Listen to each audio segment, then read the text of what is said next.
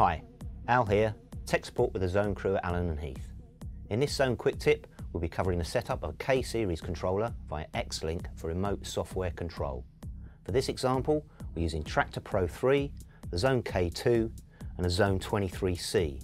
The fundamentals apply with the K1 or K2 and for all Xone series hardware shown.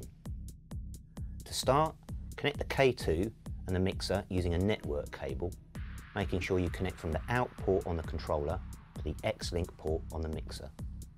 Set up your software next. In Traktor, open the Preferences dialog and check your Xone mixer is enabled as the audio device in the Audio Setup panel. Next, open the Controller Manager panel and use Add Generic MIDI to create a new control device.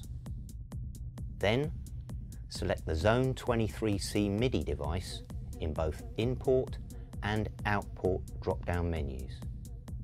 Finally, check that Traktor's MIDI indicator displays the incoming MIDI signal from the controller, flashing white when controls on the K2 are moved, and you're ready to start assigning software parameters or import a map. That's all for now.